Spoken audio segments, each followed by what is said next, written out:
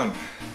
Today we're going to modify a Sega Master System II, and I'm actually going to do a few tutorials on this, but the first one we're going to do is probably one of the easier ones, and that's adding a 50 and 60 Hz switch. So for guys in the power region, this is a really good idea because basically you're being robbed. Your games are running, 20% slower than what they should be. So all we're going to do is add a real simple switch and that'll fix it up. So smaller borders, the games run at full speed, and it's quite funny with the Master Systems because if you're playing a game like Alex the Kid, which is built into most of these, you'll notice that you can actually not only see the borders decrease, but you can actually hear the change in pitch and music because you can, with a switch, you can just flick it on the fly. But in order to do that, we need to use the switches that we always use, so single pole, double throw switches, and they also need to be make before break, so they break contact before they make contact, so you don't short anything out. Other than the switch, we just need a little bit of wire, so 3 wires in fact. We've got to have a 5 volt, a ground, and then our signal wire. And that's it. No resistors, no capacitors, nothing else. So you don't need a lot of hardware to do this, and it does work with the RF mods. But later on, we'll actually I'll show you how to do S-video as well as composite and dual mono, because these didn't have stereo. Right, so I'll get these out of the way and then we'll crack into it. Okay, so with your Master System, what we need to do is, I've already taken the screws out of this one, but there's a screw here, here, here, here, and then here, and they're all Phillips screws. So get those out, and then you can lift the lid off it, and you'll find some more screws in here. And then we need to take the motherboard out for this. So what we need to do is, there's a screw in the back corner. There's one here, here, another one here, one more here, and last one there. So you need to take those out, and then you've got these little tin clips on the side. You need to, there's one there and 2 at the rear and the back there. Hopefully you can see that okay. You need to sort of bend them back a little bit so they're out of the way. And then we can get our shielding off. And then the last 2 you need to do, don't worry, you need to take one screw out for the voltage regulator, but leave the other one in. So I'll just bring you a little bit closer. So leave that one there, the one that's closest to it. Leave him in, he's not a problem. So once you've taken all those screws out, the last 2 we need to get out are these 2 here, which are on either side of the cartridge port. So lift them out, and once you've done that, you'll find it's, because there's plastic legs on here, that your Master System's just a little bit awkward to get his motherboard out, but yeah, it just pops out and then we can work on it. Right, so we need to find this IC, and it has marked on it 3155246. Okay, that's the IC we're going to be looking at, and what we're going to be doing is we're going to be lifting a leg out of the motherboard for this one, and that's the hardest part. The rest is really easy. Now you've got to get, as I was saying earlier, a positive and a negative into it, so you're going to get a couple of choices really as to what you want to do. You can take them straight out of your voltage regulator for your 5 volts and then find, you know, one of the grounds on the surrounding area on the motherboard, or what I see a lot on some of the popular modding websites is there's actually a couple of local areas where we can get our voltage. So we'll come to that in a second. So what I'll do is I'll just get you zoomed in, and then we'll start looking at getting this leg lifted.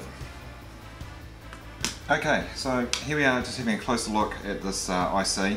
So again, it's the Sega chip. It's marked 315-5246, and it actually stands out because it's got this zigzag sort of leg arrangement. And what we're going to be doing is we're going to be lifting out the 57th leg. So pin 57 is what we're going to be lifting out of the motherboard. And you can see I've just put a little dot of solder, but I'll just point into it. It's this one here. Okay, and like a lot of these boards, the pins are actually marked, so it's nice and easy to actually find it. All you've got to do is, you'll notice that this very last leg here has got actually slightly wrong angle. There we are. It's got 64 written on there. So that's pin 64, so all you've got to do is count backwards until you get to pin 57. But before we go wrenching this out of the board, what I'm going to do is flip it over and do my usual trick of adding some solder and then using some solder braid just to remove as much excess solder as I can so it comes out of the board that bit easier. Okay, so we're just looking at the bottom of our motherboard here, and again all you do is find pin 64, which is on the very end, and then just count backwards until you get to pin 57, which is right here. So what I'm going to do is just add a bit of solder to it first, just to heat it up a bit. And if you remember, I've said in most of my other videos that old solder has a much higher melting temperature than new solder, so we add a bit of new solder just so it melts a bit easier. And what I'm going to do now is just use a bit of my solder braid just to absorb any extra solder that I can. And you don't want to keep the heat on this too long, you need to do it in a couple of quick successions.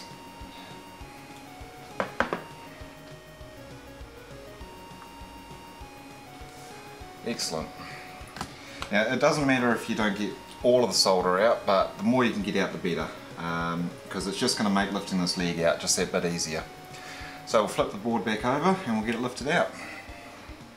Alright, so now looking at our board, you can see that most of the solder is removed, and what I'm going to do is just apply a little bit of heat to the area and then just start lifting this leg out just very gently. And just take your time doing this, and don't be surprised if you've got to have a couple of goes at it.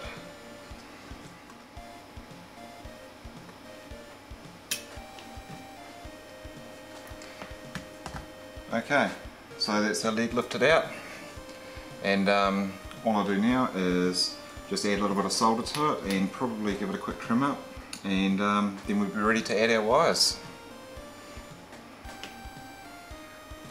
Okay, so what I'm going to do is I've just got some pliers here, so I'm just going to very carefully straighten the leg out. Don't put much pressure on it, because you just want to make it so it's just going to sort of sit there and we can get our wire attached to it. And what we'll do is, like we do with a lot of these, is we're actually going to come back and add some hot glue under it and over it and sort of pack it to give it a bit of support once we've added our wires. So I'm just going to dab some solder on here. And now all we need to do is attach our wires and we're on the home stretch.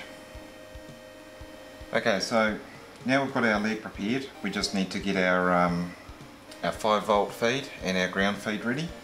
And you can grab the 5 volts and the ground straight from the, well, you can grab the 5 volts from a regulator, and there's plenty of places for a ground, but I see a lot of the popular sites for doing these mods actually point out some areas that are very close by, and to be honest, for your cable management, they're probably a really good idea. So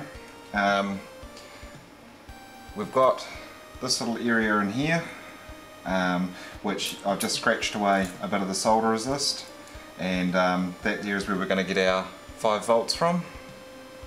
And for our ground, there's a leg of this capacitor which is very close by. You can see there's a positive marking here, so just the other side, and I'll just flip that around. We've got our negative stripe pointing straight down to it, so we'll use that for our ground. So we'll just add a little bit of solder to it, so it's going to be nice and easy to solder to. And now I've scratched away some of the solder resist just down on this little point here. Just added a bit of solder to it, and that way we can use that for our 5 volts. Okay, so time to attach some wires. So what I've done is I've gone and got 3 wires prepared. I'm going to use my white wire as my signal wire, so that's going to get attached to pin 57. We've got red for our 5 volt feed and black for our ground. So what we'll do is we'll quickly get them attached. So okay, so first up we'll attach our ground wire. So a little bit of heat on there. There we go.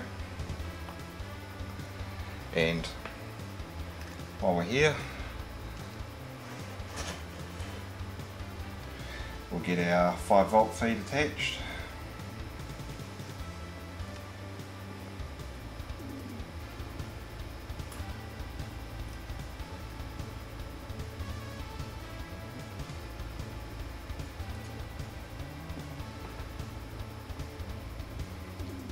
Okay, and we'll just attach our white wire to pin 57.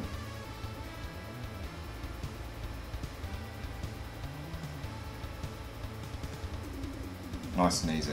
And just be very careful that once you've done this, that the you get some hot glue onto it pretty quickly, just so that it doesn't put any strain on the leg. Okay, so we're just going to put some hot glue just underneath this leg first, so it's got something to rest on.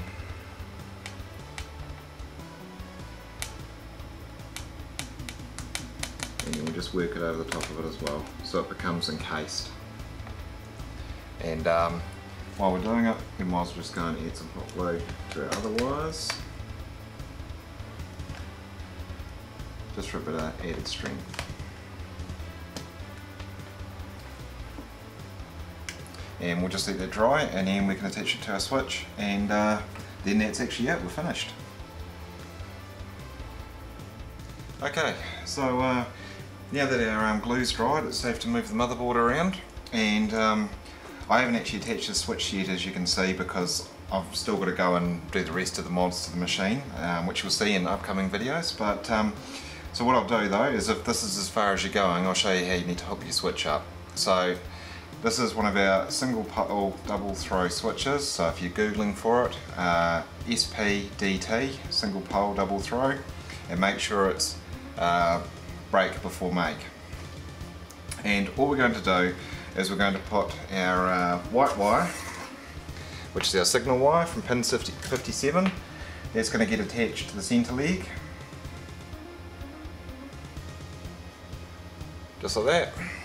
And then it doesn't matter really which way you do it, but we just need to attach the ground wire to one leg, just like that, and our red wire, which is our 5 volts, just to the other leg.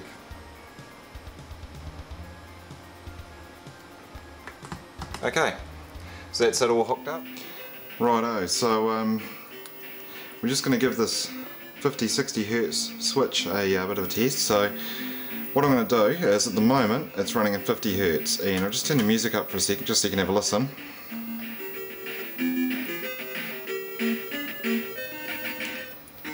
Okay, now I'll just flick the switch.